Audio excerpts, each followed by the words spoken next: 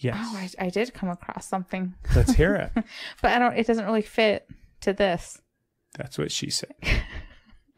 I'm just laughing at the last line.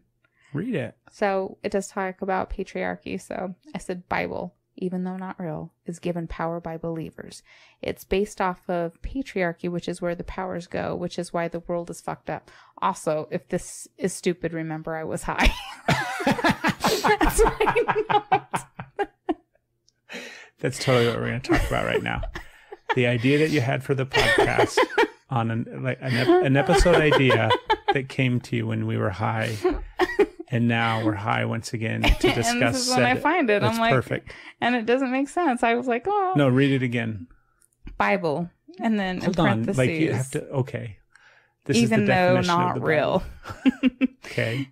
And then it's given power by believers. So my Yes. theory of that is like, it's not like, because why does the Bible have like power? The power that it like, does. Right. And they're doing things. It's because like when you put faith in like, not a religious thing, but when your belief, your faith, whatever, into an object and you give it power, think of all the people in the world that believe in it. So all the people come together giving that thing power. So you're thinking from like that. So it's given power by metaphysical believers. Yes. aspect of it. Kind of like the Ouija board.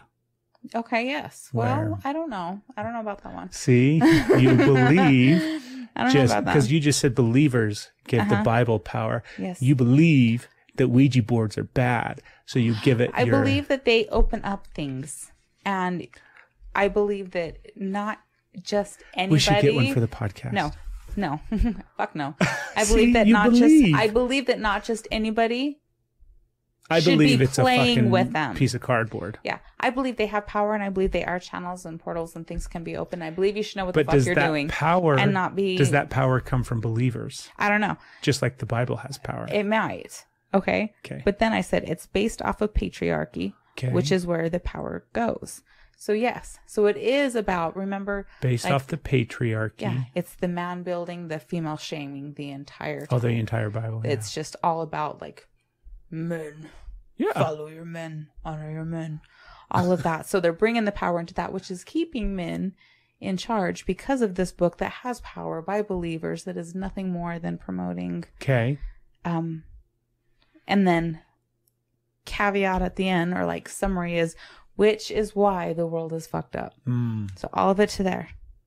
So that's what I meant. And then realized that if it was jumbly, it was okay because it was.